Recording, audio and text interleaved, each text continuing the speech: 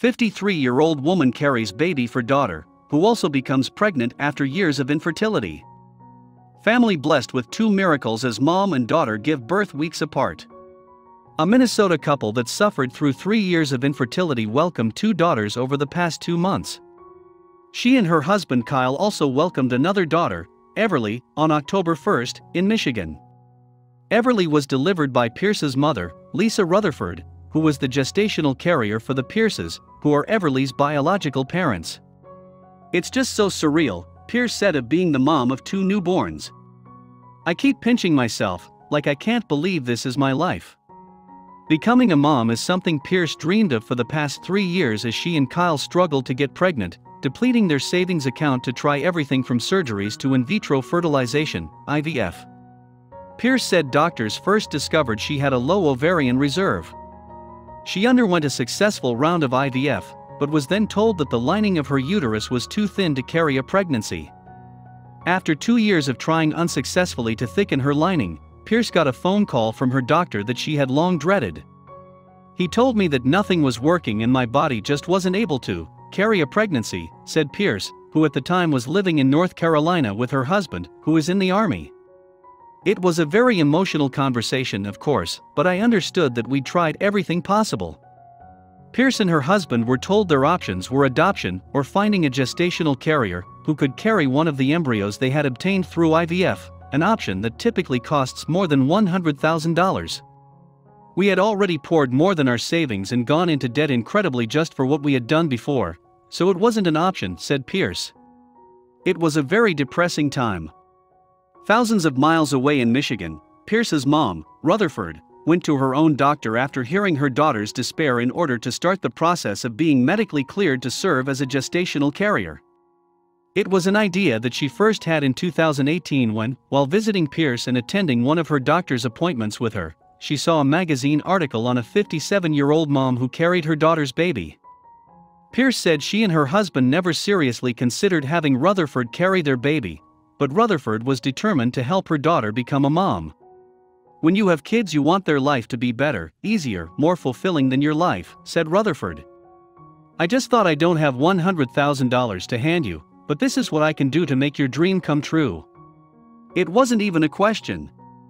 Rutherford, now 53, underwent multiple tests and evaluations and was approved early this year as her daughter and son-in-law's gestational carrier. She underwent the embryo transfer on February 7th, and less than a week later, on February 15th, was confirmed pregnant. "I woke up and there was a text on my phone, and it was a picture of a positive pregnancy test, and I just lost it," said Pierce. "It was hard for us to let her be the gestational carrier because of the risks with her age, but she really convinced us that she wanted to do this for us." Just over 1 month later, in late March, the unthinkable happened for Pierce, who had stopped seeing fertility doctors and taking fertility medications. "I used to take pregnancy tests every month, and it was just one of those things where, by habit, I took a pregnancy test," she said of that day in March. "I glanced down at the test, and I was going to throw it away like normal, and that was the first time I saw 2 lines. I did a second test that was also positive, and then went to the doctor, and it was confirmed again," said Pierce, an elementary school teacher. In a span of less than 2 months, Pierce and her husband were preparing to become parents twice over. "After hearing bad news for 3 years straight and never walking out of a doctor's appointment happy, I couldn't believe it," said Pierce. "I think I was crying for a month straight." Pierce and Rutherford went through their pregnancies together, sharing tips and tricks, exchanging pregnancy cravings and FaceTiming each other during doctor's appointments. Rutherford, a mom of 2, said she noticed a surprising difference with her pregnancy at 53 compared to her first 2 pregnancies at ages 21 and 23. "With my pregnancies for my children, I was young but didn't eat well or exercise, and I was sick a lot," she said. "This pregnancy, since we had been researching and planning it, I did my best to make sure I was eating well and in the best shape possible, and this pregnancy was awesome. It went off really well." The only obstacle in Rutherford's pregnancy came at her 36th week appointment, when she was told she had preeclampsia, characterized by new-onset high blood pressure, and needed to deliver the baby within 12 hours via duct C-section. Pierce and her husband jumped in their car and drove from Minnesota to Michigan, making it just in time for the birth of Everly, who faced complications at birth.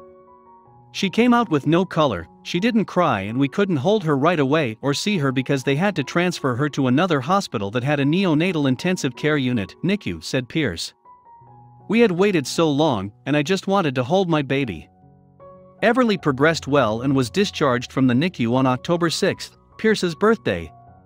The family of 3 stayed in Michigan for 1 week after Everly's birth, and then drove back to Minnesota with Rutherford to prepare for Pierce to give birth. Just a few days before Thanksgiving, Pierce gave birth to Ava, who was born 7 weeks and 3 days after her big sister Everly.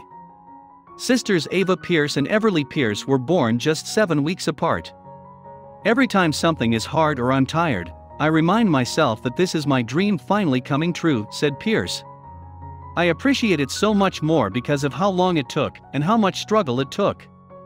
Even if you have to go a super unconventional route, if being a mom is important to you, there are a lot of ways to do this, she added.